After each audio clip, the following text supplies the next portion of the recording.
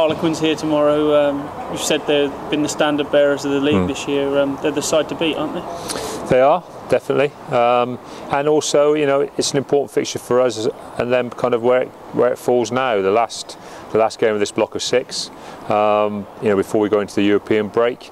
And I think for both teams, you know, it doesn't take a lot of working out. You look at how important the points are at this stage of the season. For us, a good performance can potentially collect us some points that give us a real nice start to the season.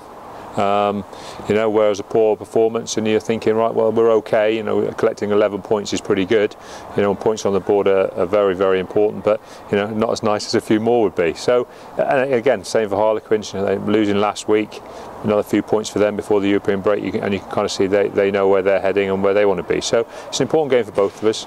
I think you can see that with the strength of the sides we're both putting out, despite the Harlequin Cup coming up.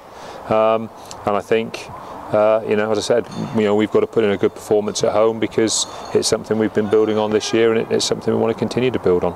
You talked about the disappointment of last week at Tigers. What have you done about that and talked about this week with the guys? Yeah, just talking about maintaining a focus. You know, I haven't really got a problem with us making mistakes that are based around us desperately wanting to win, and there was a lot of that. It wasn't guys being careless, and it wasn't guys being lazy that was our problem. It was just a little bit of a lack of focus and resetting ourselves, getting back to the basics you have to do. You know, when you make a mistake, there are things you can reset yourself to that make sure the next things you do are the right things and give you the most opportunity to get back in the game. And we weren't very good at that last week.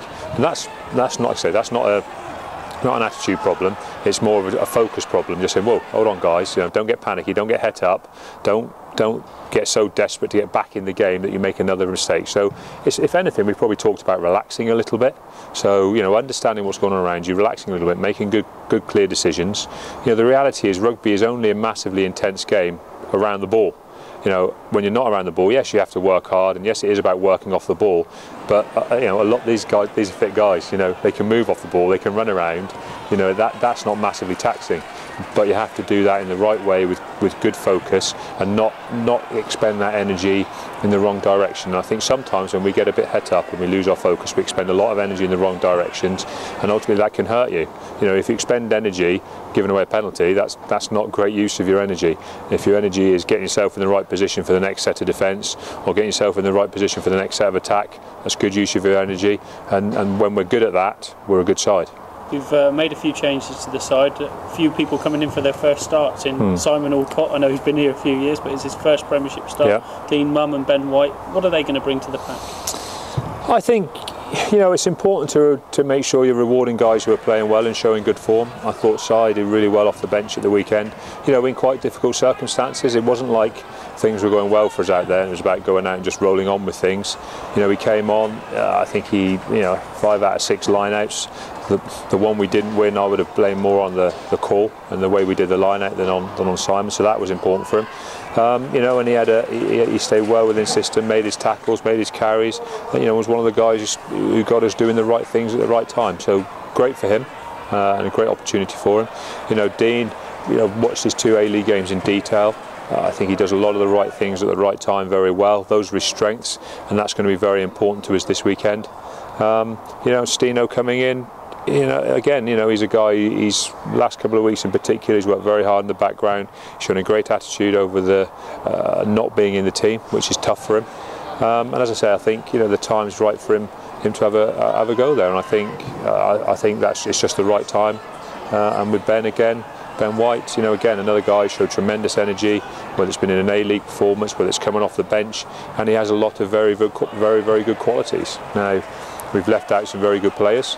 They're not very happy about it, but that's kind of the way things have to be. You know, I'm certainly not putting the responsibility for the last week's loss on those players who have been left out this week or come down onto the bench, because that's not the case. You know, it was a team responsibility, and it's not necessarily individually poor performances that are the issue.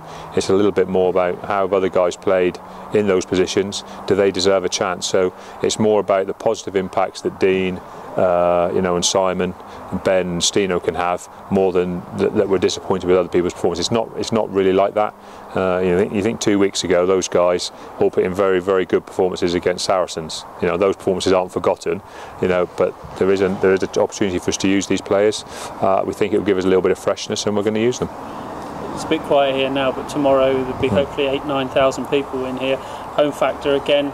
We've done really well against Exeter and Saracens so far. Yeah, and I think it's important, but it's important for the players to appreciate that you only build an atmosphere with your actions. So it's going to be very important they come out on the pitch. From minute one, they show that they're desperate to win, and they're going to do everything they can to make that happen. If we do that and we perform, as I've said before, the supporters are happy, and I'll be happy. It's when you're performing, towards your potential, and it really means something. You can just be happy what comes, and that normally means you're a competitive side, and that normally means there's something in the game for you. And that's what we have to do. We have to make sure there's something in this game for us, and that'll come down to how we play right from the start, right to the finish. Brilliant. Thanks, Rob.